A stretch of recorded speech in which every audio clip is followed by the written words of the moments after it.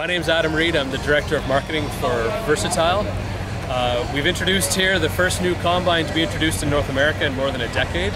It is a Class 9, 490 horsepower Versatile. It's got an inverse concave rotary. We call it an RCR 360, rotating concave rotary combine. What it is the rotor actually is turning inside of the concave, and the concave is rotating against the rotation of the rotor at about 8 RPM. So what that does, it gives you better threshing, gives you better cleaning, and very little chance of it plugging when you're in the field, even in wet conditions. So that's really the secret sauce of the combine, as you will. We've had this combine introduced in the global market since 2007.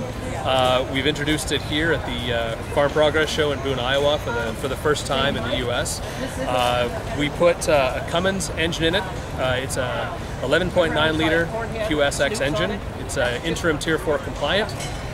We use a all-wheel drive system supplied to us by Mudhog, which of course is a well-known North American supplier. The pickup headers and the draper headers are coming from MacDon, a Canadian supplier, so of course very well known in the North American market. The adapters for the combine are actually based on a Kloss combine, so it'll use a lot of the same attachments that Kloss uses. So if a corn header will fit on a Kloss, it will also fit on our combine. So we're pretty excited about that as well. Our yield monitor and our GPS system comes from Raven, which is of course our partner in precision agriculture systems, so that also North American. So what we've done is we've really taken a global combine, put a lot of North American content into it, and introduced it here at the Farm Progress Show.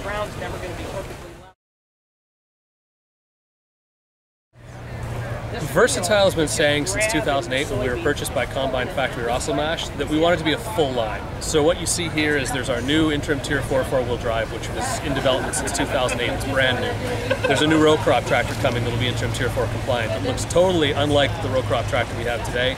There's new sprayers on the horizon.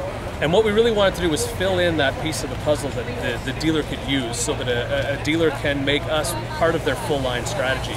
The combine is an integral part of that, and so is our tillage line. So really the introduction of the combine is to really offer an alternative to the dealer that wants to have a full line of equipment, but maybe doesn't necessarily want to be aligned with a major full line company like you see today.